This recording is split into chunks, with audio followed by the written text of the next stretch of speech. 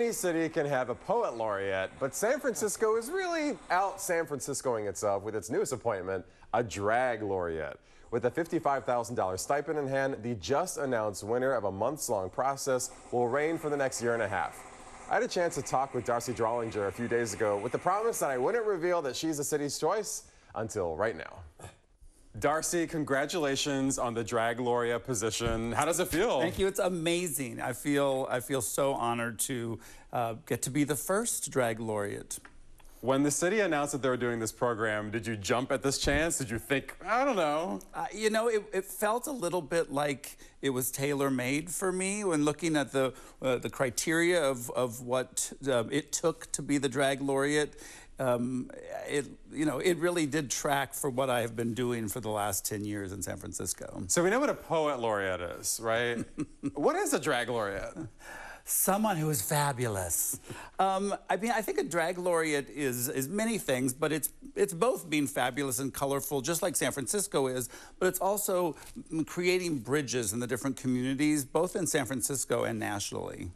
Now, you already have a job. I've got like 3.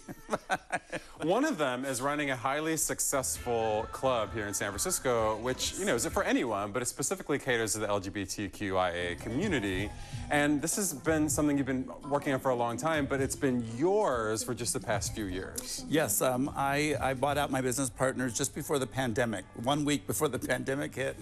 But we made it through, and we've come back stronger. We changed, we pivoted, and I feel like we've really created almost Oasis 2.0. And Oasis is, I just want to remind you, the largest drag-owned club in the United States. Is it really? I didn't know that. It is. You're a business owner, which I'm sure was a part of the reason why you were chosen for this. Why else do you think that you got this? Well, I think that I have been a strong community member for a long time. I've also created a nonprofit queer arts organization called Oasis Arts. I've opened up a film studio with help with the San Francisco Film Commission and the Rainham Foundation. So we're doing a lot of things that are really making space for the large group that is the LGBTQ+ community in the Bay Area. A lot of people will now be looking to you as a symbol of San Francisco drag, but also drag across the country, which has come under particular attack this year.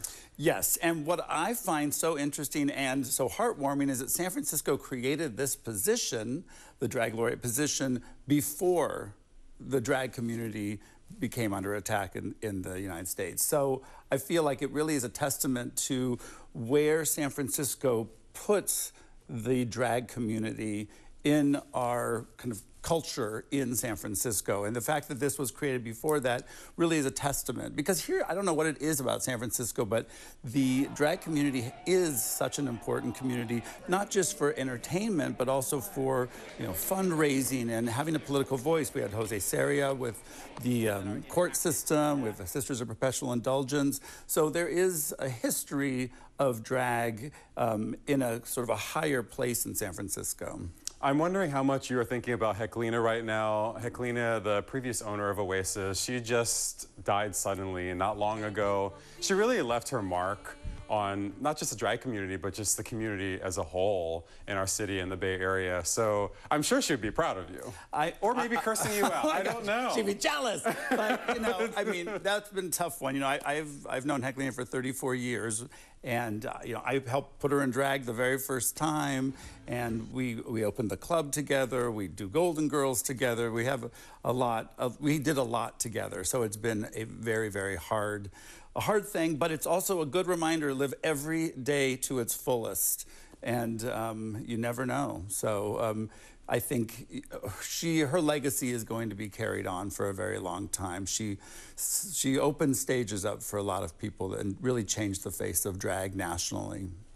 All right, so you have this title now, and, you know, when you're the first, then you become the pattern for what people do after that, right? The pressure's on. Do you feel that pressure? I do. Good. But I'm also excited because, you know, I get an opportunity to help carve out what this role is for San Francisco, and hopefully be an inspiration for other cities around the country, even the world. So, final message, what is it that you want people to kind of get from your reign? Don't stop laughing. It's very important. Care for one another. I think the most important thing is it's so easy for us to shut down and be disconnected from each other. Lift each other up, see each other, because if we can recognize our fellow humans, it really does change the way you walk through the world. And I will leave you with this. Be a little more fabulous every time you walk out the door, because if you're a little more fabulous, you inspire other people to be more fabulous. And if everyone's a little more fabulous, there's that much less room in their heart and their brain for hostility, anger, and violence. And we all have the opportunity to change the world every day. I love that. And baby, I'm already fabulous. I know. Congratulations again. Thank you, B. That was good. It was a fun conversation. Yeah. Yeah, and I was talking to Sister Roma earlier this week because she was on the committee. Oh. To pick the folks, which was, you know, exciting for her to be a part of this process. But I was also glad that she was involved because they had, you know, community stakeholders. Yep. Who looked at this from all different angles. There are many city agencies involved in the process, but also community groups and drag queens themselves. So it's picked, you know, of your peers, Yes. which I thought was cool. Yeah, it makes it a really nice honor to know that you're respected in your community and at large, really. I'm excited to see what she's going to do. Me too. Yeah. There might be some people wondering about the money for this. Oh. So just something that's interesting is that last year when this was being planned and budgeted for, we were in a different financial situation in the We city. had a surplus. Mm-hmm. Yeah, so it's from last year's budget. Now we're facing a different situation, but Darcy's going to be in this role for a year and a half. So who knows where we'll be, Nice. you know, as time goes on. But I just thought I should mention that.